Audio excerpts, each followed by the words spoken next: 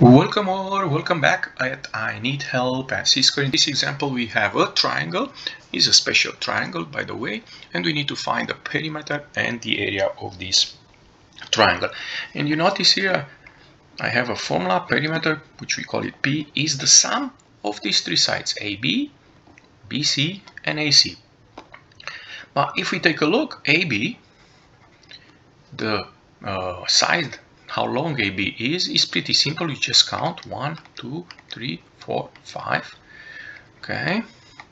The same for AC. We need to count to find how long AC is. 1, 2, 3, 4, 5, 6, 7, 8, 9. The only one we need to work to find out how long it is BC. And I said at the beginning, this is a special triangle. This is a right triangle. How do you know that? This is a vertical segment. This is a horizontal segment. They are perpendicular if they form a 90-degree angle. So this is a right triangle. So for that reason, I can use in fact the Pythagorean theorem. Also, you can use the distance formula for finding the distance between point B and point C, but I think Pythagorean theorem will be easier in this case. So we have here A squared, that will be 5 squared. B squared, that will be 9 squared. And let me be sure here, if you switch these to a value, that's not a problem. Those are the legs, how they are called, of this right triangle, equal C squared. 5 squared is 25, 9 squared is 81, and that will be C squared. And 25 plus 81 is 106 equals C squared.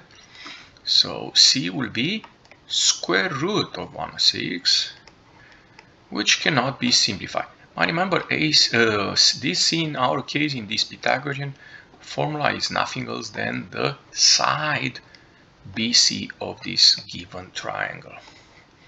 So now we can move and find the perimeter of this shape. Write the letter P, how I said here, down on the bottom, and that will be AB, which is 5, plus BC, which is square root of 106, and AC, which is 9. Okay. The only thing we can do here is to combine 5 and 9 because they are alike, and that 5 plus 9 is 14, plus square root of 106, and that is the perimeter of this shape. Now we can move to the second part, which is the area. And you notice for the area I have a formula here. Area of a triangle is 1/2 base times height. B stands for the base, H stands for the height. But since this triangle is a special one, is a right triangle, it's not super complicated. This will be the base,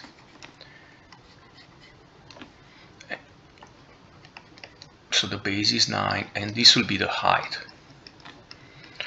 Now, since this is a right triangle, we can switch them. That's not a problem in this case. So we can plug them now in the formula when we have A equals 1/2, B it's 9, H is 5.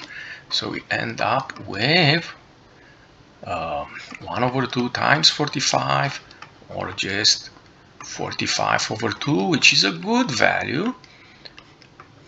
If you want to simplify and get a decimal value, that will be 22.5, but either value will be good. If you enjoyed this video clip, don't forget to click the like button and come back on C-Square for more help. Thank you.